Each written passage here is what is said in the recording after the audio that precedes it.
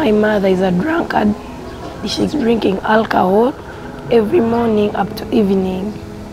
So my dad left, and I was the one to take care of my little sister. She's 4 years. She got typhoid.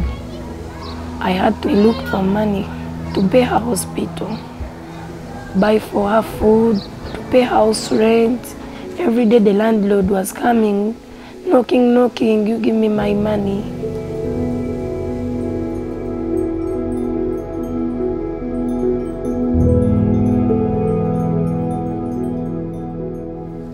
I felt bad.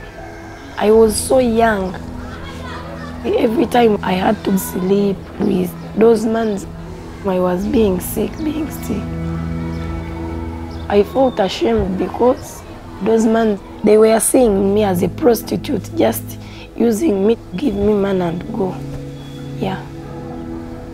And I felt ashamed. I was like, yeah, I'm not a person. Even I felt that God forgot me. Yeah.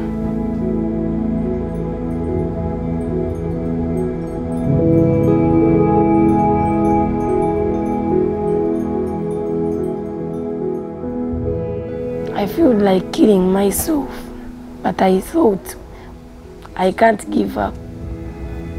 Yeah, I can't. I was the one to take care of my sister. You love her very much, don't you? I love her very, very much. I want her to be a good girl. I want in my life to get money and take her to school.